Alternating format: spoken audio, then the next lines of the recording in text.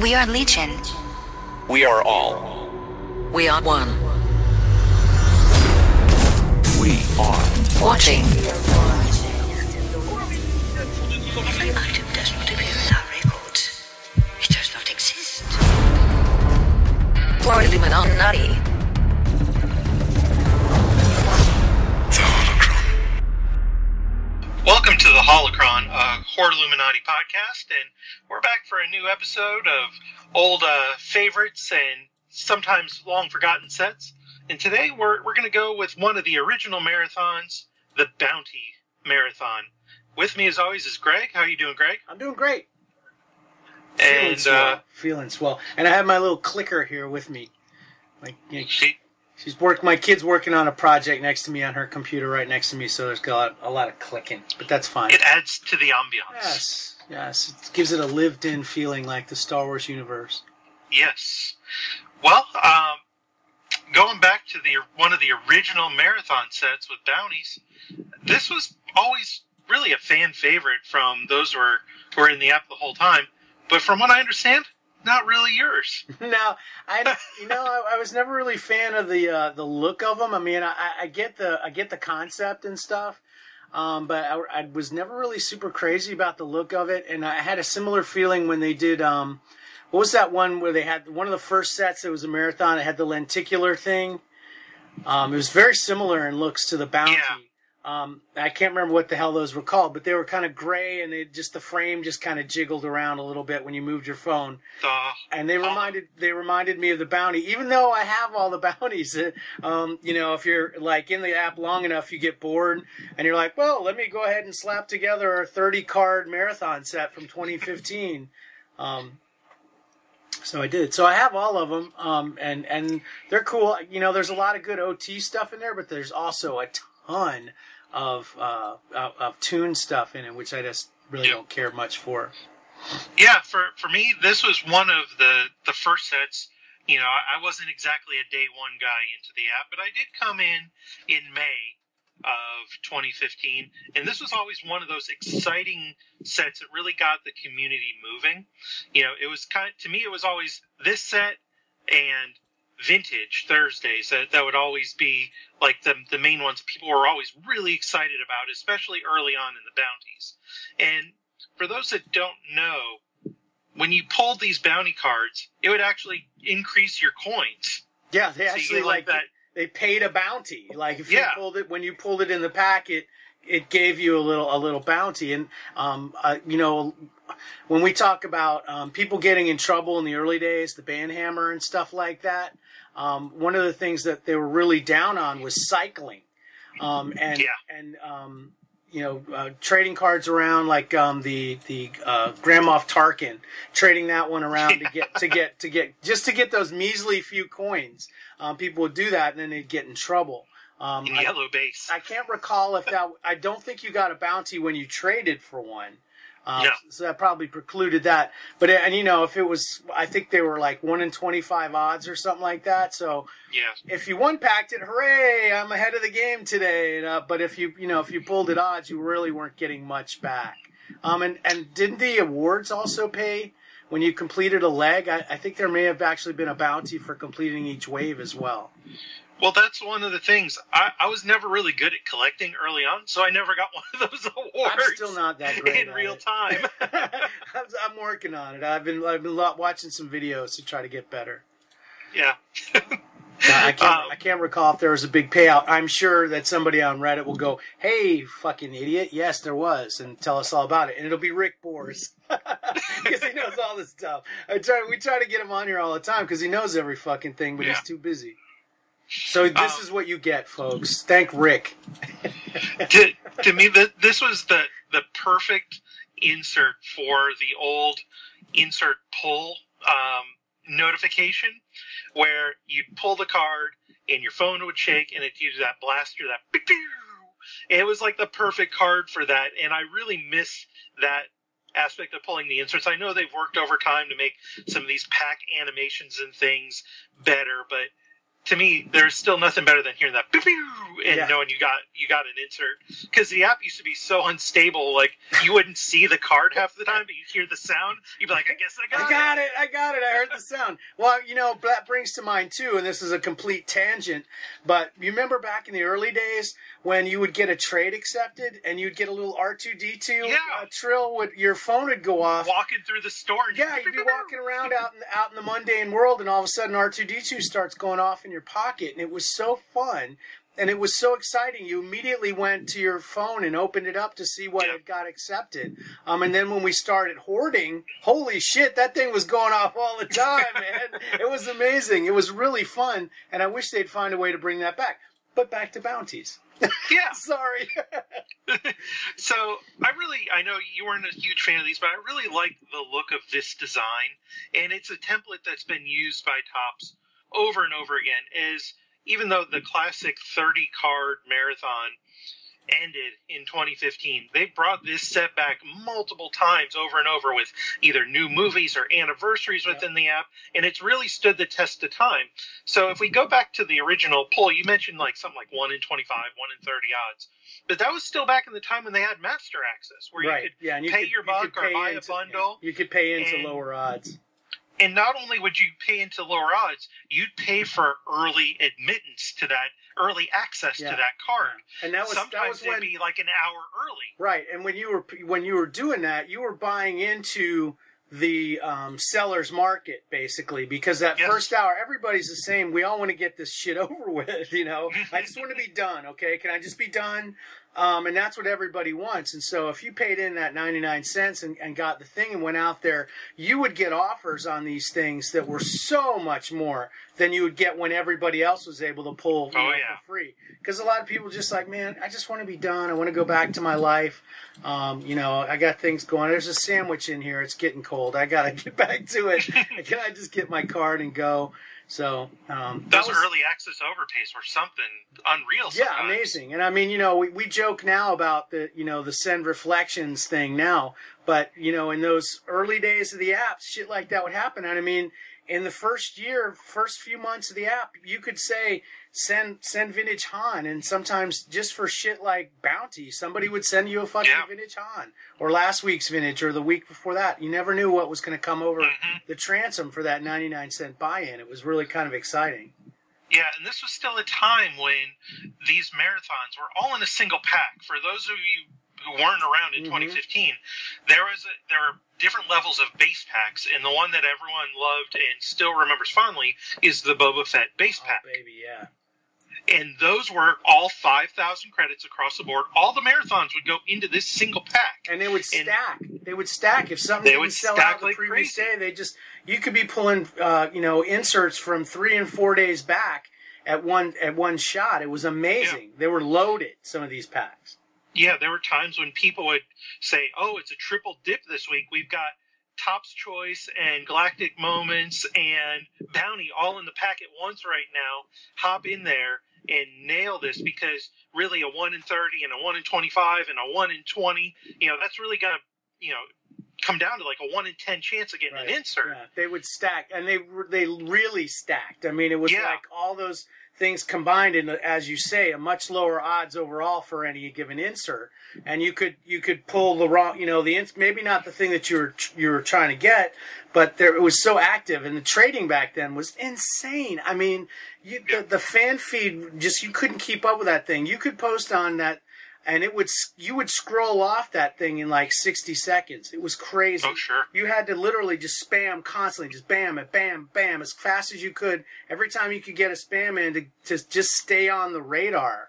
It was crazy, so active, and really exciting. Yeah, and so this was not only the double and triple dips, but those base packs that they came in, they also had 15 cards in them. So as hoarding started to take off, which is now a cornerstone of the app, these base packs were just totally bolstering your account, and you were like, okay, I opened 10 packs, I've got 150 cards now, for 50K. This was like a hoarder's dream right when that was still getting started, and it had everything from white to yellow base in it. So yellow is the equivalent today of green for those of you who weren't around. Plus, we had the smuggler's den where we could meld up. Right. So 20 yellows equal to gold, and golds were hot shit. Yep. And still are today. Yeah. People are still looking for 2015 golds. Yeah. Yeah, despite the counts on them being in the the 10,000 on up to the moon, it's laughable to think how something that high count could still be so sought after, but they are because they're a gold standard. What did I just do? There we go. Why? You made a money joke. I know, it was good. You killed it. Now, we look back at these fondly, but there were times when Topps made mistakes with these marathons, almost weekly. The kind of running joke was that you were always going to get a Galactic Files or Galactic Moments variant for the week, because that set went on forever beyond 30 weeks. Because they didn't have the cards. We have to do a whole episode just on all the foul-ups, bleeps, and blunders on that set, because there's so many red variants because they just couldn't get one out in time. It was ridiculous. Poster variants and things like that. Well, one of those variants exists within the Bounty set as well. It was a Cad Bane, and it's a red card. Yep. And it's one of the lowest counts in the set, too. That one's a 3,000 count. They're all over the place, the counts on these things, from 3,000 all the way up to 6,000.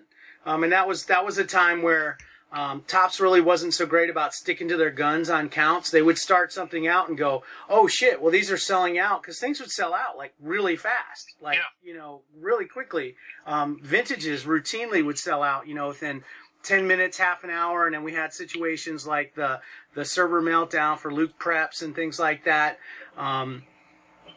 It was really exciting times. There was upwards of 40 to 50,000 people actively playing in the app at that time. And they just could not keep up with what was going on. So Hot Drop was just flaming Hot Drop. And the demand was so huge for everything. It was really crazy, wild time. Yeah, those were the days when 1,000 count insert was low. Yeah, that was like, whoa, people got really excited about, because like the Night Bros and stuff like that, those were in that count range. Yeah. And then like the Ultimate Baller shit was, in the 50 to 35 count, when we're talking about like Teal Shadow Box or the Gold Hoths where they landed around 50s, or the Black TKs. 50 count was like insane. Now that's like, it's kind of a negligible base variant count. But back then, man, that was blazing. The hottest shit. To get an idea of how big the user base was, go into All Cards and look up Crimson. Those were the 2015 variants that everyone got one free per day. Yep. And some of those counts are near, I believe, in the 70,000s. Yeah. So not necessarily 70,000 users. Yeah, you got to account for alts in there, but still, I mean, I'd say at least 2/3 of that number was active users at that time. Yeah, and now you get a fan's choice vote, and some of those only have 4,000 or 5,000 on them. Yeah. If definitely has changed a lot. But the Bounty Templates one that they brought back a year out from the launch of the app, they had their first anniversary. And that's when they started doing Revisited. They did that for a couple of years in a row. And the first time they did it it wasn't Force Awakens, was it The Last Jedi? It was the Force Awakens. And it was part of the second anniversary set. That's right. Okay, and then they had all kinds of weird other stuff in there as well. It was almost like a box release, because they had all kinds of weird stuff in there. But they also had those bounty templates in there again. Right, they had Finn and Poe in multiple variants. Yeah, and then we came around to when Rogue One came out. That's when they also did another big set of bounties. So they had, K2SO and all that stuff. And when they came out to Solo, they did some more. They did some more Revisited with the bounty template. One of the best things that they ever did with bounty was they actually took the original bounty set and they actually did a bounty hunter themed chase, which you may see around here and there. And those are the purple bounties. Those were hot shit for 48 hours. Oh my goodness, baby, yes. I mean, that was really hot shit because it was a short chase, Not horrible odds, but you had to. There was 4 or 5 different ones that you had to collect. Let me bring them up so I can look at them. There's 1, 2, 3, 4, 5. Yes. Yep. So you basically had all your usual suspects. You got IG-88. You got Dengar. You got Zuckuss. You got Bosk. You got Forlom. You want to collect all these guys. Obviously, you want to get all of them. But once you have all of them, there was 2 different melds available for a Boba Fett card. Yep. And that was a guaranteed meld. If you melded, there was 2 different, you could do, these 4 or these 4 of those 5 to get that card. And it was guaranteed. You're going to get your Boba Fett. And those came in around 284. Around 284. It was exactly 284. I'm looking at the card right now. Yes. So pretty low, and back then even lower. Plus, it's a badass Boba Fett card. It's a really cool looking card. The purple really works for it. Yeah, and people see those around and they're like, "Oh, that's neato. That's interesting. I want to run those down." What a lot of people don't realize is that there was another meld available with that chase, and that was the one where you really kind of hung your nuts out over a cliff and see what happens, because that was a 10% chance. But if you got it, you got a it looked like a platinum. It was a base variant of Han Solo, the ultimate bounty. That's the one everybody was after. And it's a gorgeous card, really difficult to find. 28 count is where it ended up at, so you can see the odds were never in your favor. Most people wouldn't risk that meld. But the few that did and actually were able to get it to pay off, only 28 of those are in existence. And what's interesting about that Han, I know you have one, you lucky bastard, and is that they didn't use the Han bounty card that already existed within the bounty set. They made it a 2015 base variant. Right. And it looks almost exactly like a Pearl. But it's a 28 count, and it sits in, I don't know, remember where it sits in. It sits in tier 9. Some bullshit like that. But I tried to trade for that card for over a year with no success, and I offered the moon to people who had it. I mean, literally, like, here's an entire set of reflections with both awards. No. Yeah. Flat. Nope. Not going to do it. never, no way. It was really tough to get a hold of. And then I ended up getting two of them, which one of them I traded to our friend OG, somewhere down the road. But it's a really tough card, and it's one of those forgotten rarities. It's so niche that most people don't even know it exists. Yeah. I know that there's a time when I was collecting, but I was also selling pretty heavily at that point during the Purple Bounty chase.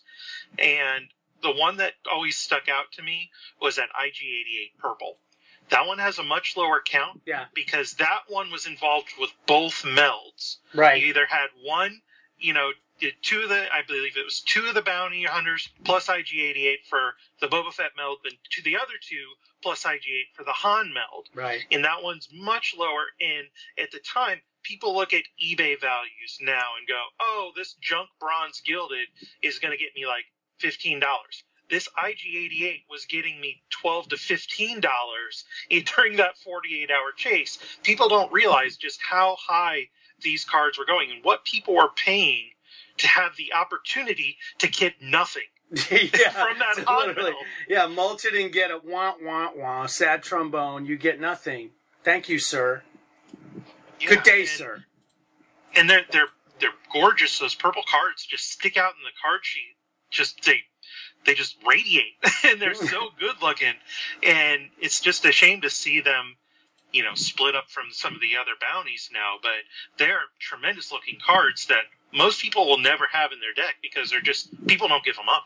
And it feels like some people were kind of mad about those because they did a variant of a set. Oh, they were pissed. They were pissed. They were pretty angry because there was this was a set that they had finished and completed, and then a few months down the road, all of a sudden here they come again in a different form and more rare.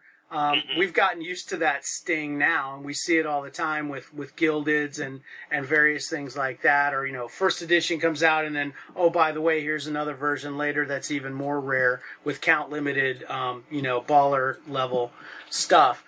So we've gotten used to that, but at the time people had really not seen that. And there was another set called Prime, which was not the Prime marathons that we saw later, but these were variants of pre-existing inserts that they put out, and these were also purple. Yes. So you had a purple Jedi Sith Warriors Ahsoka, or a manga Vader, and stuff like that. And these were all very low count cards as well. So they kind of went and took another bite at that apple and kind of made some people upset about it at the time. Now, even though we talked about there being Rogue One and Solo, it's not the only time we've still seen this within the app. Most recently, the bounty card came back again when they did the Alan Tudyk K2SO SIG. Right. We got a signature version of that bounty, so those who collect the bounty cards now had to hunt down a 30-count signature. Ouch. And those that also collected the bounty set had to live with the fact that now there was a black box Darth Maul bounty sitting out there, is essentially an open edition card. So they say, even though they've never sold them again. Never again. But it's in common now. Yeah, I have that one. Yeah, I do too. It's a 4765 count card, and who knows, maybe more to come.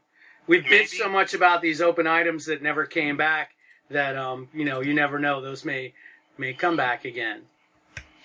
Now, the thing that Topps forgot about these bounty cards is they brought that template back over and over. They've done away with the bounty. So when you pulled an anniversary Finn or Poe, you didn't get a credit bonus with that. No. When you pulled Rogue One, guess what? Those were just bundles. Those were awful bundle odds. For those who don't remember, it was like $4 or $5 to get a shot, and you got like a Baze or a Bodhi. But if you wanted Saw or Jin, those were like 1 in 30, 1 in 50 in bundles. Yeah, that was a big fuck job, and I still don't have that Jin from those, because that of course was the rarest one, and they just wanted you to just keep plinking off dollar bills until you nailed it. Hitting that slot machine. Yeah. But yet you could get that. I believe Baze was the lowest, the guaranteed. Oh, I've got a ton of those. You want some, Adam? No, I had a bunch at one point, because people were trading those away for 9 white base for a long time. Yeah.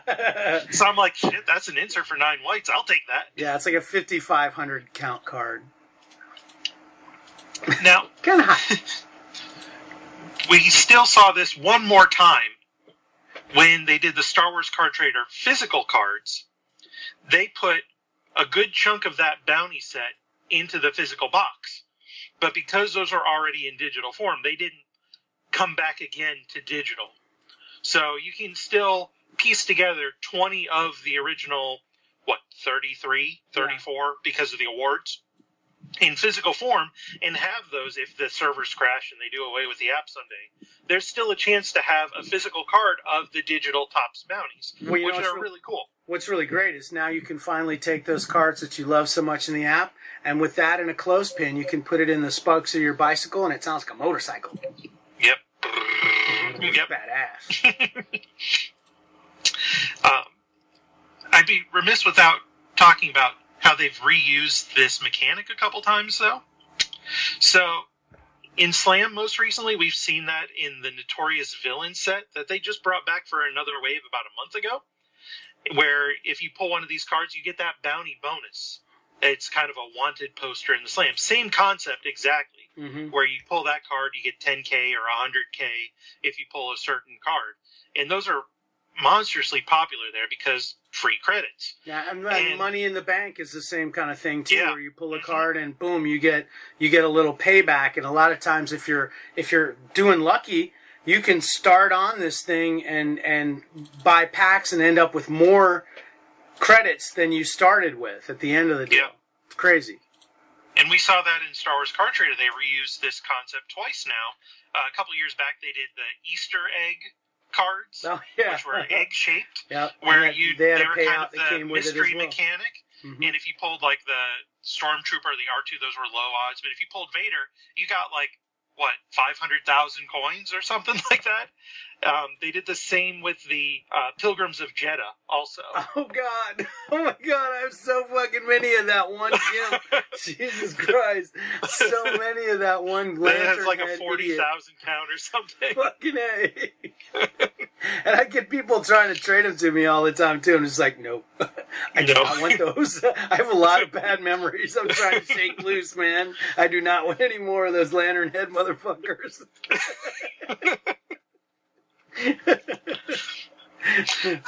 Oh, man.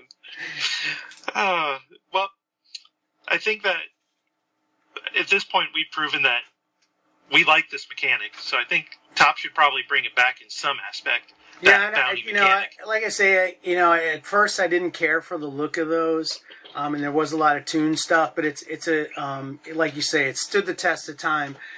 Maybe against my will, just because it's come back so many times, and it's kind of a fixture in the app now. That I wouldn't be mad if I saw it again, and I would especially not be mad if it came back with some form of that payout deal that they used to have. Even if it was a little something to make you feel like, you did something more than just get a card, you know what I mean? You felt like you were almost, you could role play, hey, I'm a bounty hunter, I just caught so-and-so, I got 5,000 credits, I'm a big hot shot. Everybody look at me in my fur coat and my fancy cigars. Is that what a bounty hunter wears in your fantasy? I don't know, that's how I roll. That's how You I sound roll. like a pimp. Okay, maybe it's a Not a pimp. bounty hunter. Okay, pimp hunt. I get $5,000 from all my bitches. That would be incredibly popular, but a really bad idea. Yeah. Really bad Terrible idea. Don't take that Forget one that up, one. Pop, please. Forget that one. But be sure to check these out in the app. Bounty will get you there. There's no real good search term other than bounty. So you're going to pull in everything bounty hunter related and various things that have come up over the years. Anything that has you bounty might in the see title. some cards you want to collect. Hey, bounty hunters. Exactly. Look at all these lovely bounty hunters I'd love to collect.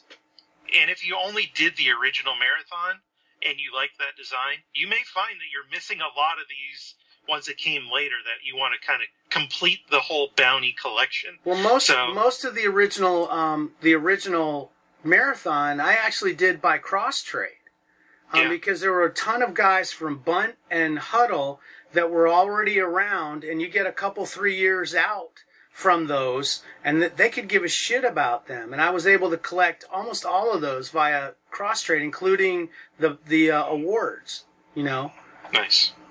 So, I mean, it's something you can do. It's a project, If you're bored with the app, hey, go collect all the bounties. I challenge you. I'll give you 5,000 credits. 5,000 pimp credits. 5,000 Hoard Illuminati credits, which gets you nothing in the Hoard Illuminati gift shop. You get one of those little, It's like those little things you put your fingers in and you can't get them out anymore. Chinese handcuffs. it's the Office, Shroot Bucks and Stanley Nichols. There you go. Exactly. Well, I've had a great time talking about this today, Greg. Yeah, me too. It's fun stuff. Yeah, so we'll be back with another episode real soon with another old and golden moldy that we'll try to find a way to figure get it out. pimps into. Yeah. I mean, you just all you got to do is put your fur coat on. There you go. And a big fancy cigar. Yeah. So be sure to follow us at Hoardcast on Twitter, SoundCloud, Stitcher, Apple Podcasts for all your podcasting needs, and a bunch of other aggregators that we get picked up on from SoundCloud. Be sure to email us, hoardcast@gmail.com, or if you want to be part of this, send us a suggestion, call in with something that you want to talk about. Here, I just had a fantasy. I had this fantasy that we would start. Hey, Do okay, I need it's to mute the screen? Do I need to mute the screen? I No, don't it's see cool. your fantasy. And my fantasy is that we would start out and we would have a caller going, "Hey guys, I'd love to hear about so and so," and then we would go, "Okay, cool, let's do that," and we'll talk about that, and that would be a really amazing piece of production. So be a part of that. Call in 904-628-1138. Leave us that voicemail. Tell us what it is you want to hear about. If you got some fond memories you want to share at the same time, go ahead and do that, and we'll put it in there, and that would be an amazing show. We might win an award. Yeah. So I in don't the know why I meantime, imagine there's these awards all the time. because we like awards, we like award cards too. Yeah, I want a trophy. A fucking trophy. Participation ribbon. Yeah, something. Anything. Well, this was Bounties on the Holocron, a Hoard Illuminati podcast. It's Adam and Greg. We'll see you next time. Arrivederci. We are Legion. We are all. We are one. We are. Watching.